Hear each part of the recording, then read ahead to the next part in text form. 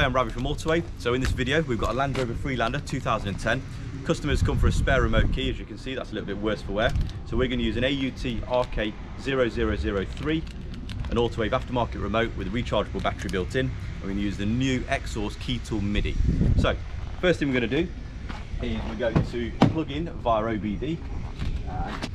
So the OBD port is just down at the bottom, as you can see. Quite easy to locate. So we've got the key tool MIDI, so it's a new device from Xhorse.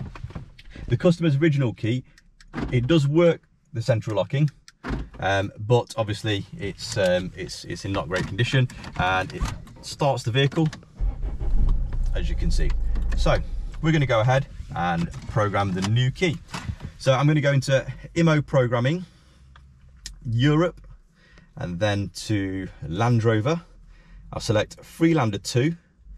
So we're going to go Smart Keys Programming up to 2012. So it says on here, it's got the instructions. You switch the ignition on, you press OK to continue, and then you just basically, you go through the process. New Smart Keys add. You need to have one programmed key in this vehicle. So we've got one existing key to do it via OBD. So if I press Start Programming, and I'm going to put New Smart Keys add. So you need at least one programmed key, as it says on the screen. Click OK to continue. So push the programmed key into the slot. So what I'm going to do, I'm just going to push programmed key into the slot. As you can see, it just sucks it into place. Press OK. Whether inserted is sucked in or not, which it is. So I'm going to press OK. Turn the ignition switch on. So turn the ignition switch on. As you can see, the light's coming on the dashboard. Press OK. So it says switch ignition off. So I'm going to turn the ignition off. Press OK. Remove the key from the slot, which I have now done. Press OK. Insert the smart key again, which I've done. Press OK. Whether to program next one. So it's just put the original one back in. So I'll say yes. So it says remove the key from the slot. I'm just going to drop that on the top of the dashboard so it's out of the way. Take my new key from the packaging. Press OK. So it says push the new key into the slot. If it is ejected, insert it again and listen for the steering lock. So I'm just going to push it in, pushed it back out. So we're just going to keep doing this.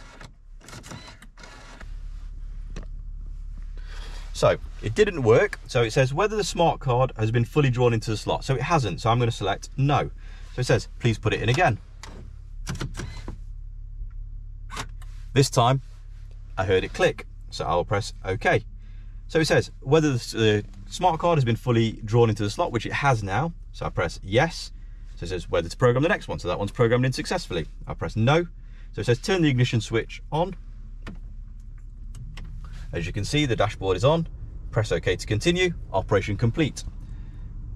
So I press OK.